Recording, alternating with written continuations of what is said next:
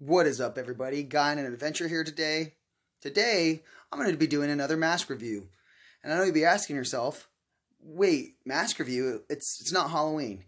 If you've been following this channel, you know that Halloween is year-round for me, and today we're going to be doing Trick or Treat Studios' Billy the Puppet Mask from Saw. Now, I'm going to be completely honest with you. When Saw first came out, just like everybody else, I was pretty amazed by the first movie because, well, something like that hadn't ever really been done. There had been other versions and other things done. And to be honest with you, I wasn't too impressed with the Billy puppet.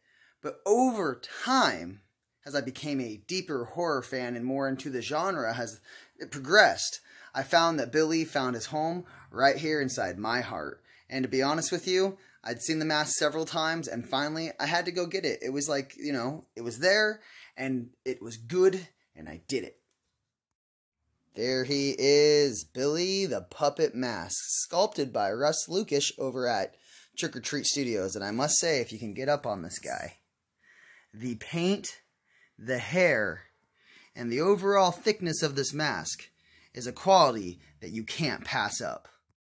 As many of you know, I am a bargain hunter, so when you see a mask for $49.99 and it's great quality and a great sculpt, you go ahead and pick that up, because you used to, maybe back in the day, pick this up for the least amount of $175. For the thickness, the sculpt, and the paint job, Russ over at Trick or Treat Studios really nailed it. It even comes with hand-punched hair, so go ahead and let's check this out.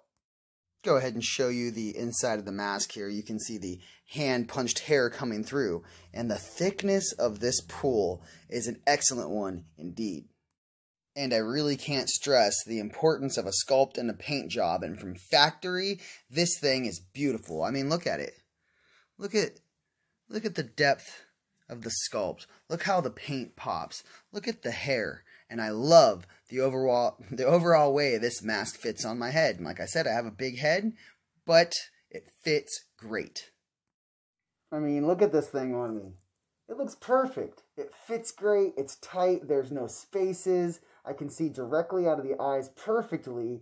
And it also is a very, very creepy mask. And I know because this last Halloween, I scared a few people wearing it. You can't find these, guys, for what we're paying through Trick or Treat Studios. You used to be able to not find these anywhere.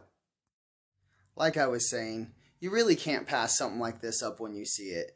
So guys, quick little review. Most of the vlogs are going to be quick until we have a subject matter that we can go in depth on. I could compare this to some private studios, Billy the Puppet Mask. I could compare this to another Wish knockoff, Billy the Puppet Mask. But $49.99 is what I paid. Guys, go out there and start collecting these up. And even if you want to do your own rehaul, or you just want to try your hand at, mask collecting, this is the gateway to do so. TrickOrTreatStudios.com. Alright guys, I hope you liked today's vlog.